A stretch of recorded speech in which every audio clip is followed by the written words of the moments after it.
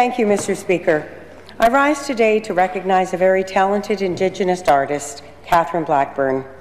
Catherine was born in Patuanak, Saskatchewan, and grew up in Choiceland. She is a member of the English River First Nation and is of Dene and European ancestry.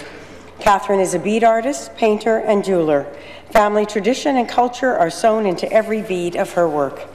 Catherine's work was recently recognized nationally as a finalist for the Sobey Art Award and internationally through Vogue as one of the 8 Indigenous beaders who are modernizing their craft. In 2017, she was chosen to participate in the renowned Bonavista Biennale as one of only 26 Canadian artists. Catherine began her jewellery in 2011, and in this short time, she has received many awards, including a Governor General History Award and the 2017 Saskatchewan RBC Emerging Artist Award.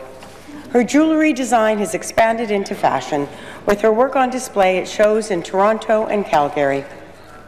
This government is proud to support her talent through the Saskatchewan Arts Awards and the Saskatchewan Arts Board grants. As well, her work is included in the Saskatchewan Art Board's permanent collection.